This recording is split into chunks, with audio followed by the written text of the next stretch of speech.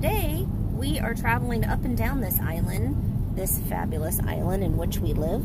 See? And we are doing the Whidbey Working Artist Summer Open Studio Tour.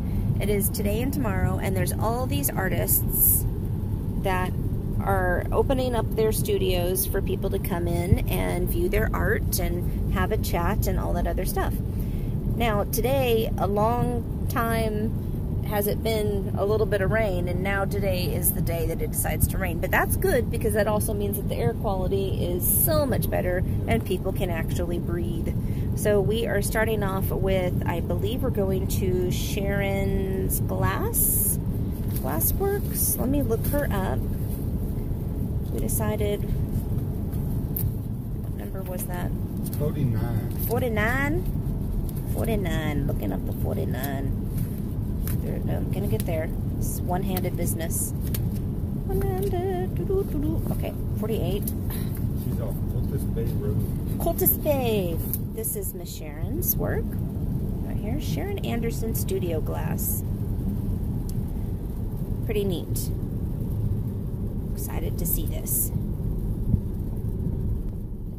Come to Sharon's Glasswork Studio. That is Sharon there in the purple. She's awesome. And she makes some fabulous glass art. Beautiful fusions. It's gorgeous stuff. Look at this. It's amazing.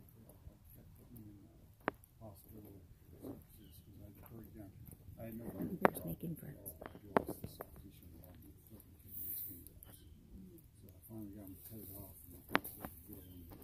Sharon, smile.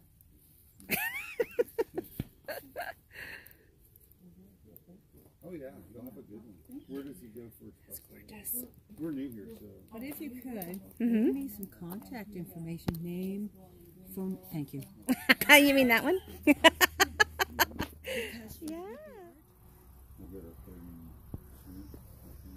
Oh. Yay.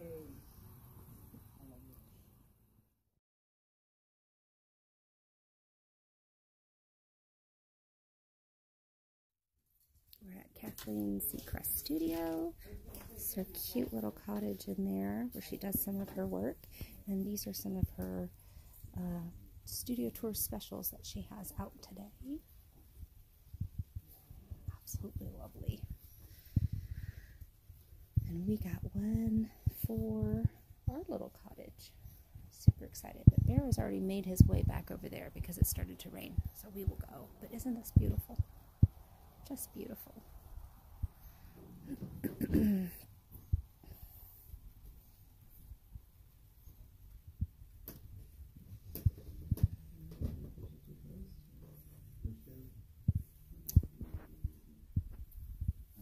There's Kathleen. Yeah. Some beautiful works. Oh, we could. You don't have to get out of the way. And now we are at number 43, Danette Soulgrove, Fiber Arts. We had the pleasure of meeting this gal, gosh, last week, right? At an open gallery. And so I'm excited to see her office space, her studio space, and visit with her again. Oh yeah. Yeah, I think I can see. Okay. I'm a foot shy of what I once was. Okay. All right. So every time, if you watch the computer over here, you can see that it's actually progressing. Every time that goes down, it changes because it knows, and it's really, what? And that's connected to... So it's talking to the loom. So this is what's considered a loom assisted, or computer assisted loom.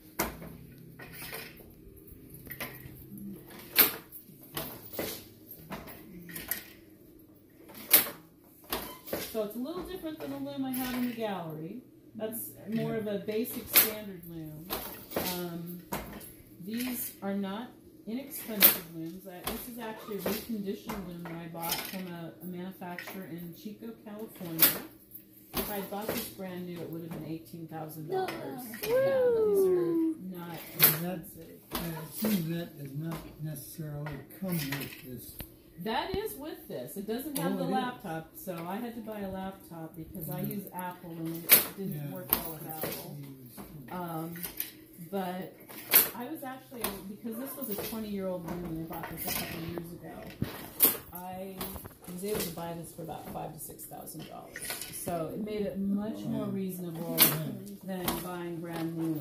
And this particular loom manufacturer, unlike many of the other loom manufacturers, will buy back looms and they recondition them. So when you buy a used loom, you know it's going to be in good shape. Right. You know, so that's a really big thing, because if you go out and see a loom for sale, you don't always know what you're getting. Yeah.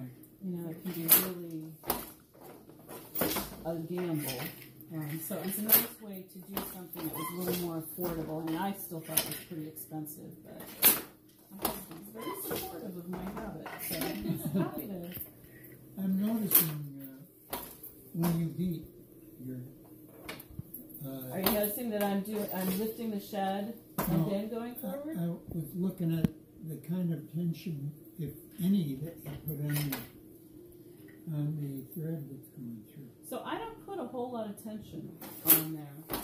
What I am trying to do is that at least it's snug, and I've got a couple spots that aren't on selvage, because what I'm looking for is a good straight edge. And sometimes you're not going to get that based on the pattern, because sometimes depending on where you've ended, the pattern it's going to pull in. So I try to let it do what it's naturally going to do. So we'll advance this a little bit. Start to see some more color. This is the magic for me. As you start to, you know, you never know what's coming next. Yeah. And there's that one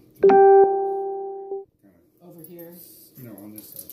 Oh. And it just sort of sits in the This middle. is called a floating selvage. Oh, okay. And so if you look at the front there, I actually have weights. Oh, And they help that, because it's the farthest edge piece.